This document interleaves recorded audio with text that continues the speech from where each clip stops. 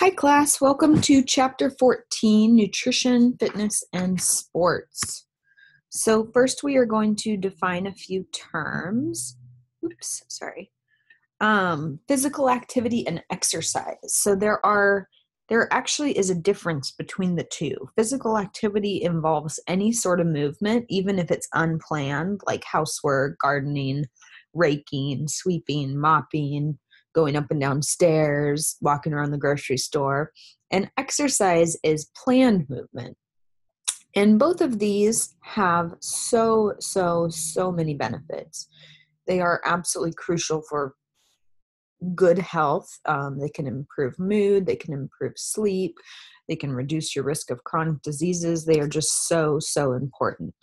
This little circle here shows some of the benefits of physical activity or exercise, and you can see they are just really widespread, meaning they can affect all areas of life and all areas of your healthy bodily function. What is recommended? So at the very minimum, adults should do 150 minutes per week or 75 minutes of vigorous exercise per week. If you want to have the best health, you should do 300 minutes. So generally speaking, 150 minutes will maintain your health, but 300 minutes will improve your health and also help with weight control. Unfortunately, the majority of Americans fail to meet these goals as we are a very sedentary society and we're not very good at sticking with these kinds of recommendations. It's almost New Year's coming around and many people might join a gym or start personal training program, and that is good. That is absolutely better than not starting a gym or personal training program. But unfortunately with that too, half of the people who start something like that end up quitting within 3 months. So the kind of an excitement of it dwindles with time, unfortunately. So we need to find better ways that we can get hooked into physical activity and moving and just being more active. Okay, so how should we achieve this? We will start to achieve this by first assessing where we are at. So what are we doing now? Are we doing nothing? Are we going on walks daily? Are we going to the gym? Do we have a really long walk maybe around campus from classroom to classroom? Are we on a sports team? Do we do dance? What is it that you do that keeps you moving? Next, you should set a goal, and this should be a SMART goal. SMART goals are specific, they're measurable, they're achievable or attainable, they're realistic, and they're timely. So maybe you're going to say, I will go to the gym once a week for a minimum of 1 hour each time for the next 6 months, and then I'm going to reevaluate. That's pretty reasonable. Or maybe you're going to say, I'm going to walk a mile a day, every day for the next 2 weeks. But you're not going to go say, I'm going to go run a marathon this weekend if you haven't done any training. You have to be very realistic with yourself. What is the best type of exercise? The best type of exercise is whatever type works for you and whatever type you think is fun. So if it works with your schedule, if it works with your budget, if it works with your time restrictions, if it works with your environmental restrictions, if you enjoy it, if it's something you can stick with, that is the best type of exercise. There is no one thing that is the best. Whatever works for you is absolutely the best. Aerobic exercise. So aerobic exercise is with oxygen, and aerobic exercise would be low to moderate intensity exercise because you still are able to breathe. And aerobic exercise is very good for our heart and our lung muscles. Muscular fitness. Muscular fitness includes 3 components: strength, endurance, and power. And this can be done by completing resistance exercises. So example, lifting weights or going to the gym and using weight machines, or doing exercises with your own body weight, pull-ups, push-ups, sit-ups, lunges, squats. Anything like that would help improve your muscular fitness. This also helps reduce your risk of many chronic diseases, such as osteoporosis. When you do weight-bearing exercise, that helps strengthen your bones, cardiovascular disease, and type 2 diabetes. Flexibility. So flexibility is an area of fitness that is commonly overlooked, but is actually very beneficial. It won't necessarily help you burn calories or maintain weight, but it will help with balance and stability so that you can complete other physical activity tasks. Energy sources for exercising. So how do our muscles get energy? Our muscles rely on ATP for energy, as does our entire body. And what will happen is we will separate those high energy phosphate bonds from ATP, and ADP will be formed. There are actually many sources that we can use to make energy for muscles. ATP can always be used. However, it is possible that we might kind of exceed our use of ATP compared to our production of ATP, and then our ability to move or be physically active could slow down. And so we're going to review kind of how we can get energy for movement. So ATP, we can use it. Phosphocreatine. Phosphocreatine is used always in exercise, but specifically for very short, intense bouts of time, like maybe a very short sprint or a jump or a hop or a lunge, or you're playing tennis and you serve the ball really quickly, or you're doing powerlifting and really quickly you lift the heaviest weight you've ever lifted. That's where creatine can come in. Carbs can be broken down for energy under aerobic and anaerobic conditions. And aerobic conditions I just talked about. This is kind of slow to moderate pace conditions. Anaerobic conditions occur when you are not getting enough oxygen to your body, to your cells. And so this would be under high intensity exercise. Protein can be used for fuel for exercise. However, it is not our body's preferred fuel, but it can be used. And fat can also be used. We do have quite a large supply of fat in our body. And so this is a very good source, especially when the energy intensity is low to moderate. Okay, so let's start with glucose. So if we are in anaerobic conditions, meaning we are physically being, at a level that's very intense, it's hard to talk to your friend at this level, it's hard for you to catch your breath, maybe you're running or you're sprinting or you're playing soccer, you're playing basketball, then our body uses an anaerobic system, meaning without oxygen, to break down glucose. And glucose can be converted to pyruvic acid. However, under anaerobic conditions, pyruvic acid is converted to lactic acid. Lactic acid can be shuttled back to the liver and metabolized through the Cori cycle.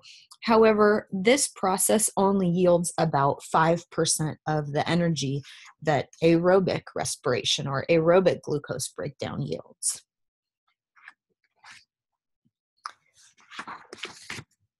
Okay, so aerobic metabolism. When we have oxygen available to our cells, we are able to use it in aerobic breakdown of glucose. And in this, we're going to have glucose run through the complete cycle, the electron transport chain, the Krebs cycle, etc. And this will produce a lot of energy, lots of ATP.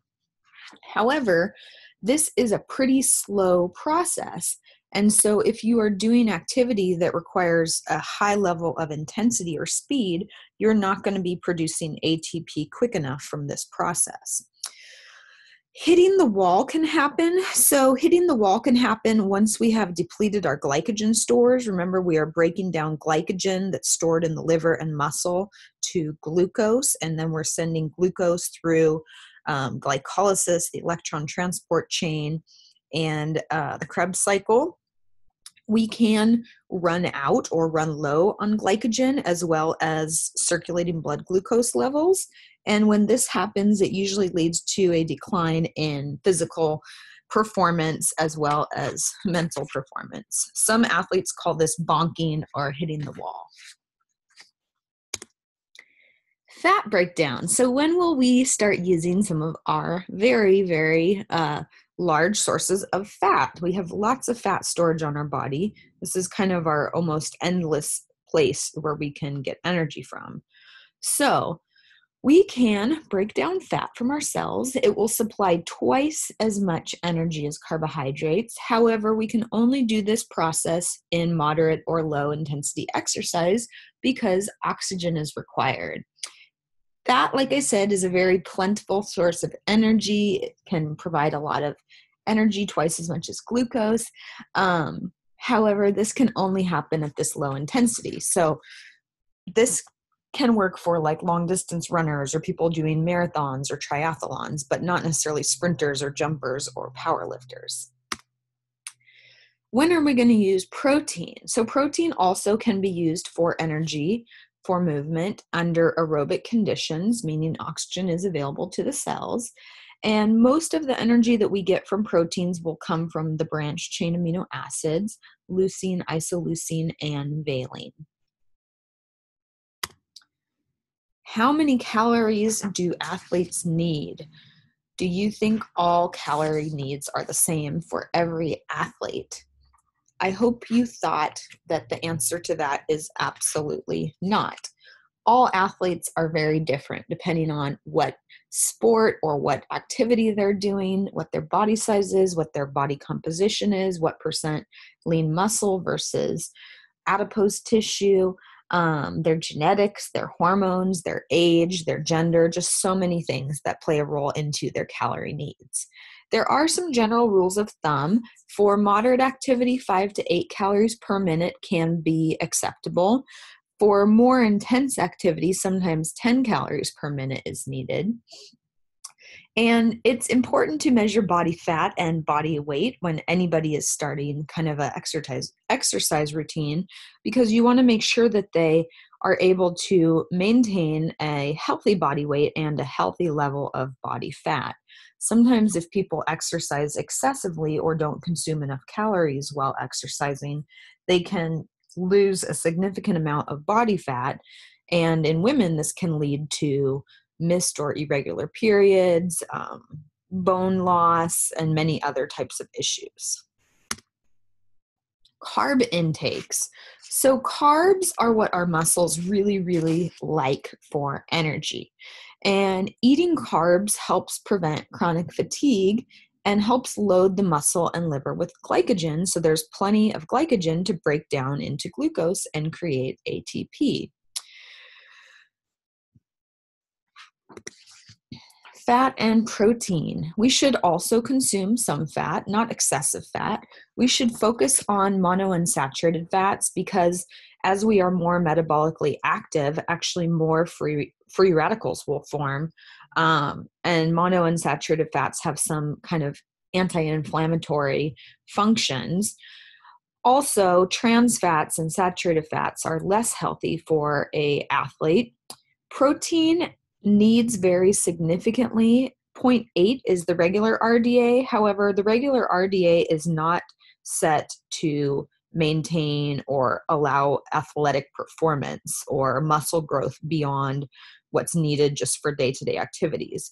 And so there's a lot of thought that athletes may need much more protein than the RDA levels. There is not an RDA set for athletes. However, there's a very broad range between 0.8 to 1.7, depending on the activity level of that athlete, the intensity level, etc. Vitamins and minerals. So because most athletes consume more calories, most athletes do get sufficient vitamins and minerals. There are no separate RDAs for vitamins and minerals for athletes.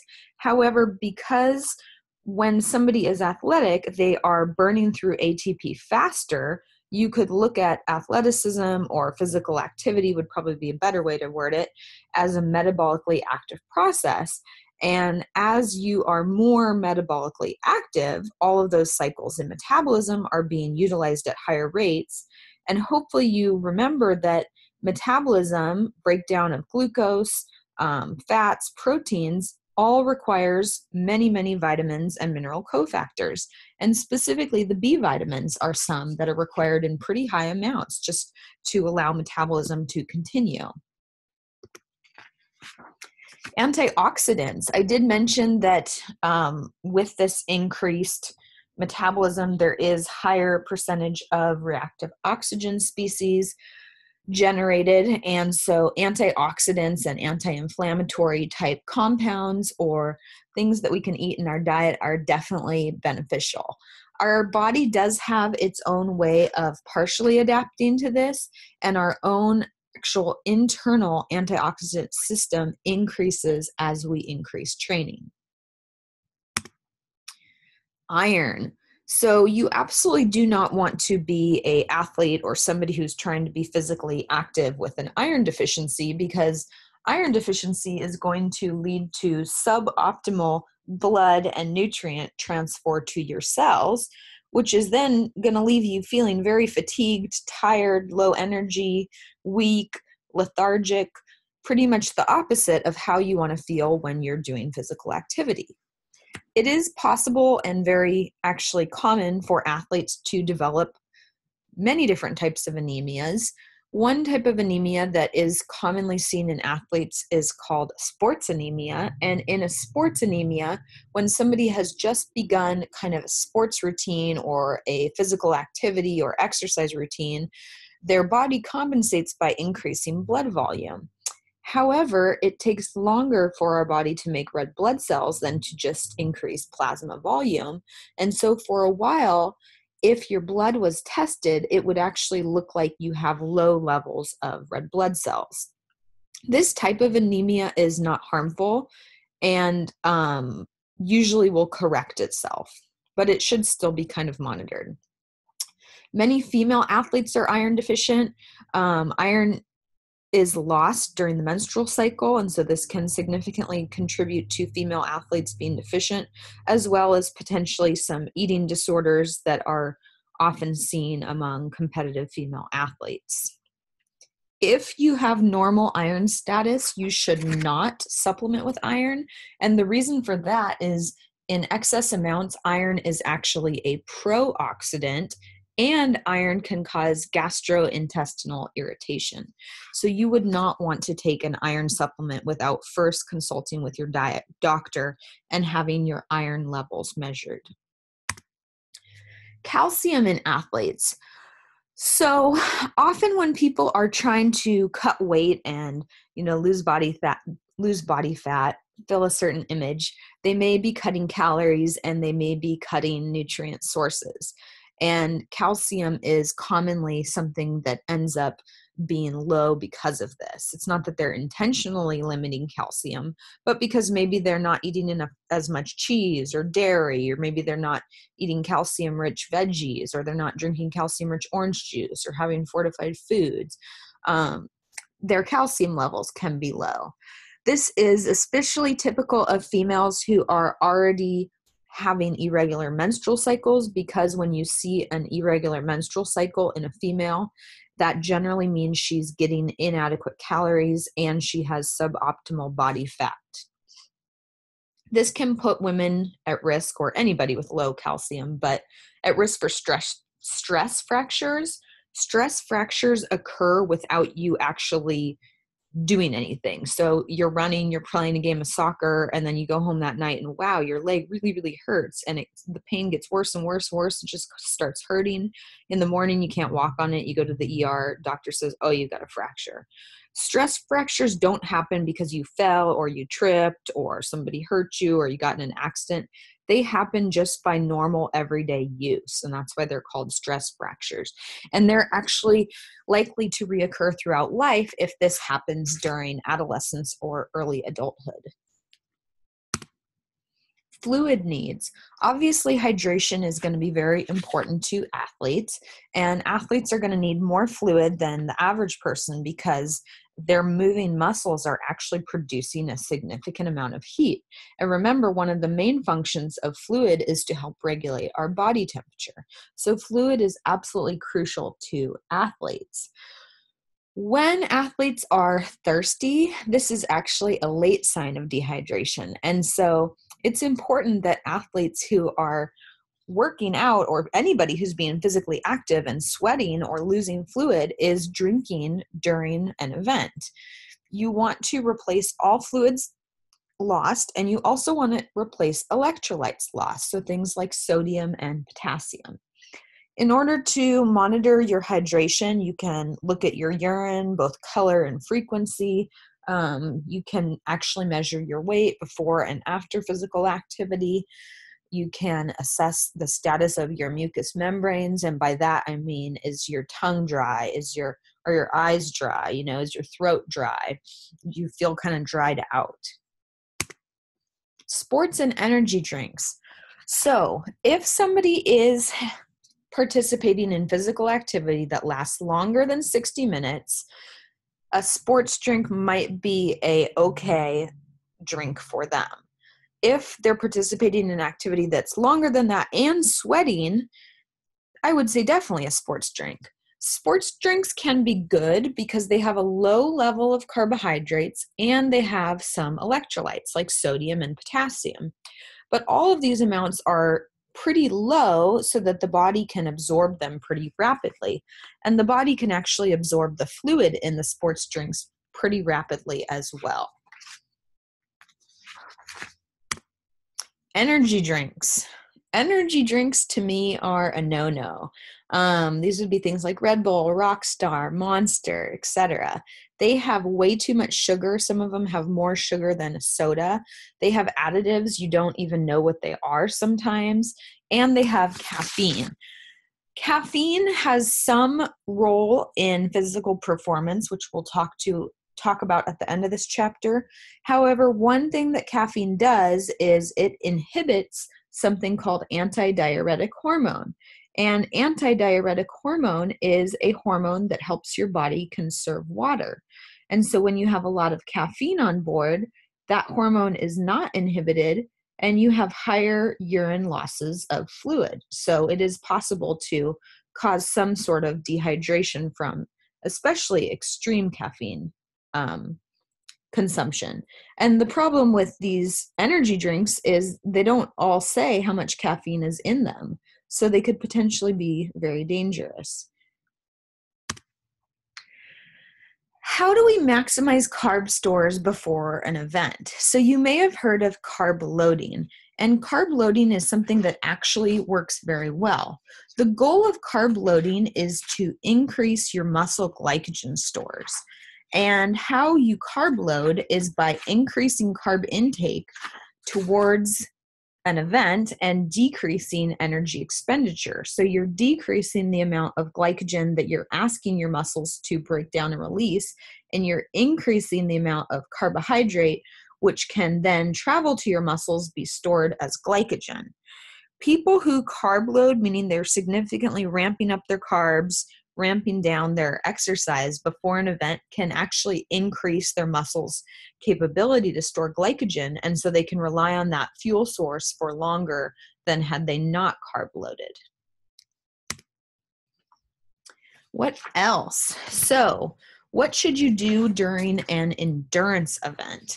If you are running an endurance event or competing in an endurance event, maybe a long bike ride, a long marathon, ultra marathon, an overnight race, something like that, your body wants carbs. It wants carbs more than any other thing. And so you might not have time to stop and eat these carbs, so you need to be eating them during the event. Also, because this is a long endurance event, meaning it's going to continue on for multiple hours, you don't want to run out of carbohydrates or glycogen and bonk or hit the wall.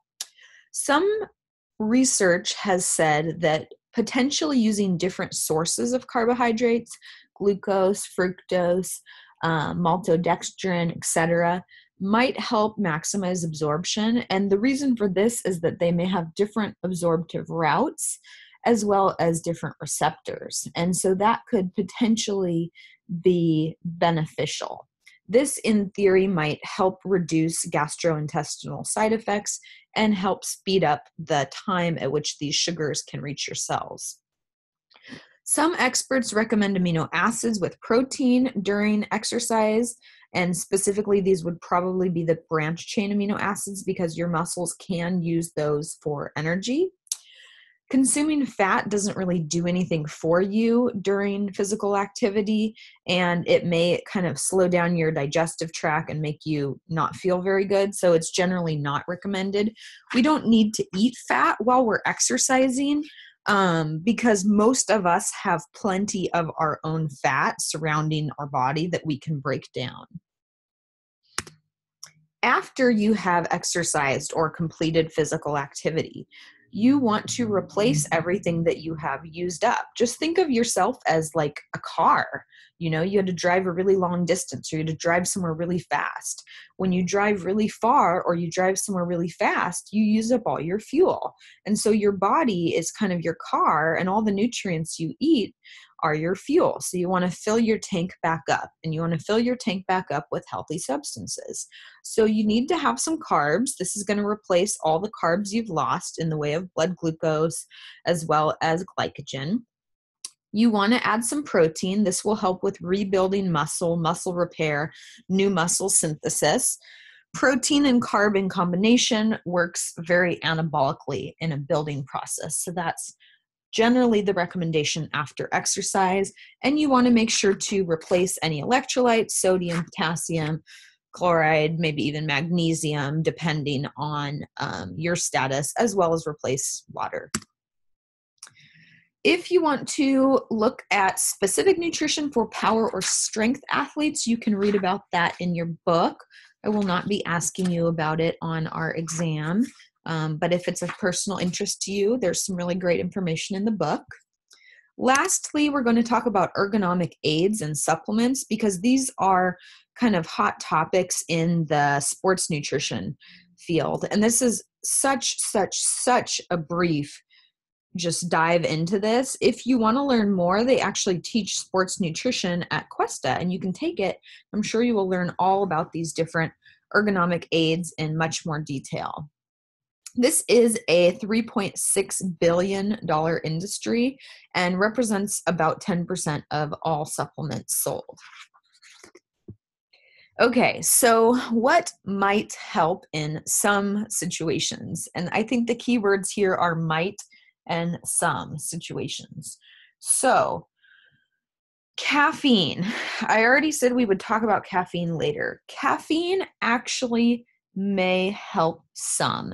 It might help fuel muscles, and it can help them feel more alert, help you feel more alert in moderation. I already talked about it inhibiting antidiuretic hormone, potentially leading to dehydration. But potentially, if you consume, say, 2 to 3 cups of coffee or a similar caffeine load before exercise, it might help you. And everybody reacts differently to caffeine, so you would need to kind of test this before an event and really understand how your own body reacts to caffeine. If you are somebody who always drinks 2 to 3 cups of coffee or that caffeine equivalent, you will probably have a lower response than if you are somebody who never drinks coffee or caffeine. Creatine. So creatine can help for very, very rapid, intense physical activity. Doesn't help at all for endurance, only will last a few seconds, but potentially if you're taking a creatine supplement, it might help you max out that last repetition when you're in the gym lifting weights, or it might help you push a tiny bit harder through that sprint, or maybe jump a little bit higher on a jump, something like that. It's not helpful for long distance or endurance at all. Sodium bicarbonate, baking soda. So to me, this is quite an interesting one because it's so normal. Like, who doesn't have this in their pantry? It's also very, very inexpensive and it works, but nobody's trying to market this. It's kind of a question. So the idea with sodium bicarbonate is it is a base, and the theory is that it would help neutralize acids that have built up in the muscle or bloodstream that kind of cause fatigue or make us feel fatigued or achy. And it may be good specifically, potentially in situations where there's like high lactic acid buildup. Other things that we're looking at, HMB. HMB is beta hydroxy beta methyl butyric acid, HMB. And some studies suggest that this may help increase muscle mass, but the evidence is not conclusive yet. BCAAs, these are our branch chain amino acids. There is some evidence that they may help with anabolic muscle building. They may also be used potentially as a fuel source for the muscles. I think so far leucine seems to be the most potent and kind of beneficial one.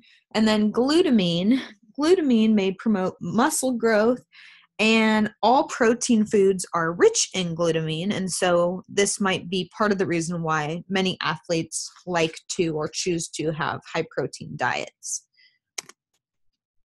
Other things. So these are things that are out there that I don't know if they're even considered ergonomic aids, but potentially methods to enhance your performance. These are either dangerous or illegal or both. So don't do any of these. Okay, what did we talk about? Hopefully sports nutrition. You guys remember that? What did you learn? Hopefully you learned at least a little bit about carb sources, carb loading, fat use, protein use, what proteins the muscle can use, fluid replacement, electrolyte replacement, glycogen replacement, and all of those other good things. Okay, I'll talk to you soon. Hope you enjoyed the lectures. Bye.